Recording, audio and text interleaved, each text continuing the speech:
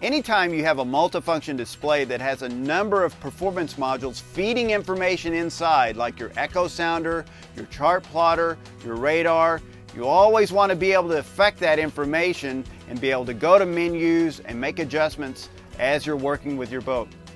Well, make sure that you have the active window.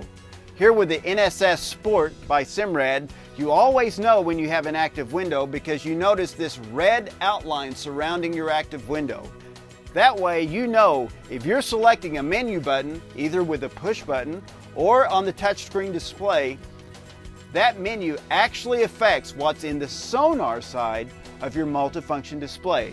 So if I want to change some of the echo options, for example, like I want to change the color palette, I actually do it now, change the color palette, press exit to leave this, and now I've affected what's in the echo sounder for my multifunction display. But if I want to change something associated with my chart plotter, I have to actually select it, and with the NSS Sport, it's as easy as the touch of a finger. Now I've changed the active window to the chart plotter, so that if I want to zoom in and zoom out using the rotary control knob, that's easy to do. But remember, if I wanted to change something on the echo sounder, I have to come back and make that window active again.